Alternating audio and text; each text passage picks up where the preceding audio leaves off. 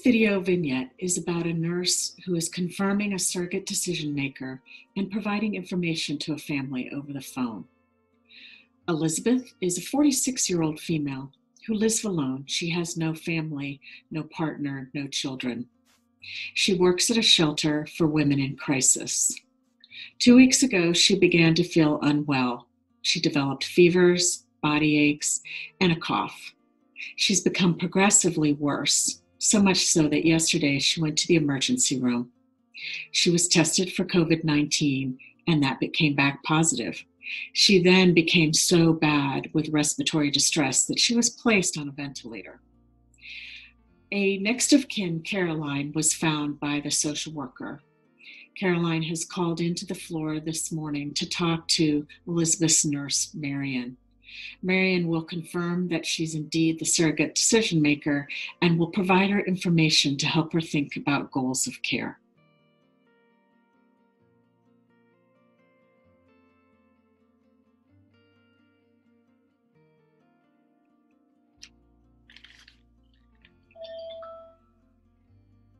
Hello, this is Caroline Smith speaking.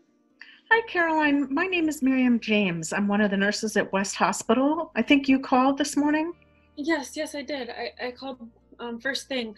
I got a message from the social worker last night that my Aunt Elizabeth was admitted. Can you give me an update about how she's doing? Right. So before I can do that, let me just clarify. So what's your relationship to her? Yes, I'm her niece. She's the sister of my mom. She often puts me down as an emergency contact, and I believe I'm her decision maker. She's not able to make decisions. Okay, so she's designated you to be her surrogate decision maker. She can't make decisions? I believe that's right. We signed a paper probably a year ago now. I think that was the effect. Okay. All right. I just needed to know who I was talking to so that I can give information. So when was the last time that you actually talked to your aunt? I believe it was on Tuesday. She did mention that she felt rather tired and was having some body aches, but she just thought it was a cold probably. Nothing seemed very serious, but I guess it must have escalated. Is she okay right now?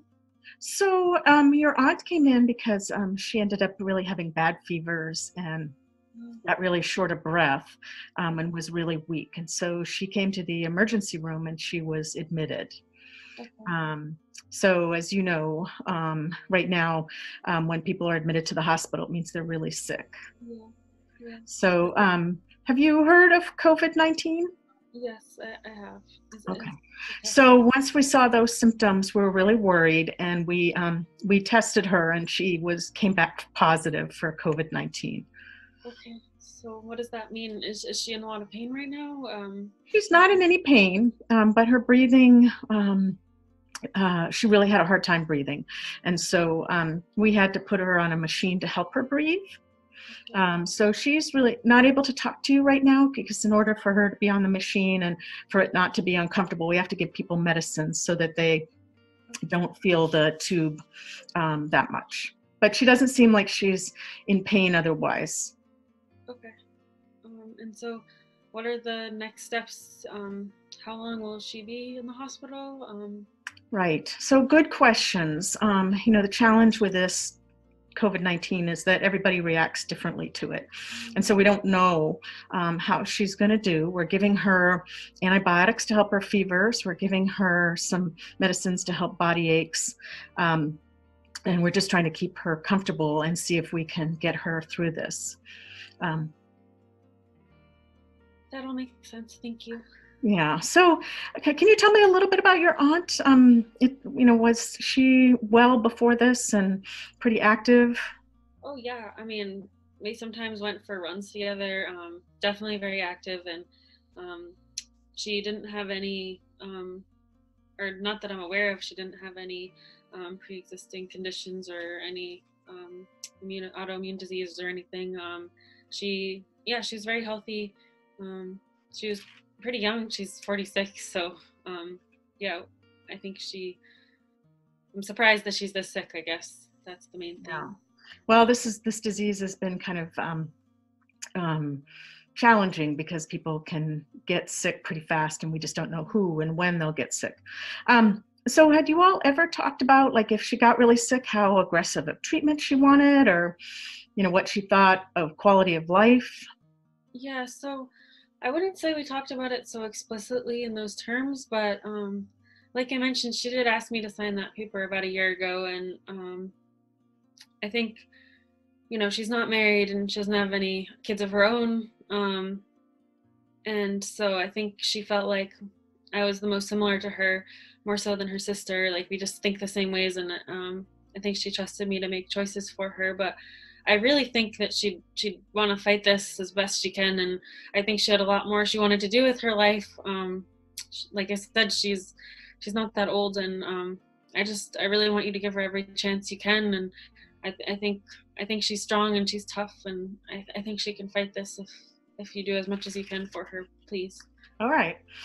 So I'll let the doctors know that we have this phone call and that you are her healthcare decision maker. And I want you to know that we are doing everything we can. You know, we'll continue to give her medicines to help with her fevers, help with her any discomfort she has, help with her breathing, and to try to treat the virus.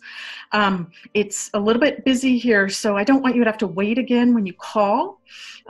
So one of the things that I would think is that maybe we can have you try to call, you know, between 2 and 4 in the afternoon, because then we've finished rounding, and then you won't have to wait, but you know that we can talk to you at that time. Does that seem reasonable?